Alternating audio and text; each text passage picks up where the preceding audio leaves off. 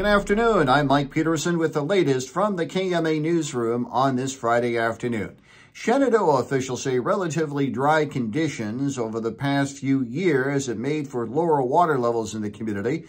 As a result, Shenandoah Mayor Roger McQueen Thursday declared Stage 1 water conservation measures spelled out under city ordinances. McQueen tells KMA News the declaration asks residents to voluntarily conserve water because of the city waterworks' low water capacity. Testimony resuming next week in the Iowa Utilities Board's evidentiary hearing on Summit Carbon Solutions' proposed carbon sequestration project. Summit officials seek a permit to construct its Midwest Express CO2 pipeline across a major portion of western Iowa, including counties in KMA land. Ron Beamer owns two contiguous farm properties in Shelby County. Beamer expressed concerns yesterday about the proposed pipeline's path, saying it was too close to nearby farmsteads.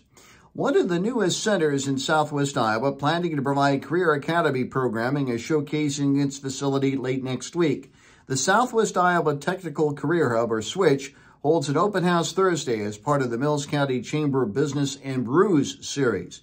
Based at the current East Mills Elementary School in Hastings, the CTE-based center will provide training for students in the East Mills, Fremont Mills, Glenwood, Griswold, Sidney, and Stanton school districts. And it takes a small army of volunteers to handle a marathon. That's why the Shenandoah Chamber and Industry Association is calling for more volunteers for the Wabash Trace Nature Trail Marathon, Half Marathon, and Marathon Relay. Runners from all over KMA land and beyond descend upon the trace for the 12th annual event, September 9th. KMA on track weather, 30% chance of showers and thunderstorms late this afternoon, mostly sunny and hot, highs in the upper 90s, index values up to 105. Tonight, a 30% chance of showers and thunderstorms in the evening, partly cloudy, lows in the upper 60s. More news at 5:05 and 6:05 this evening and online at KMAland.com. Have a great weekend. Mike Peterson, so long, my friend.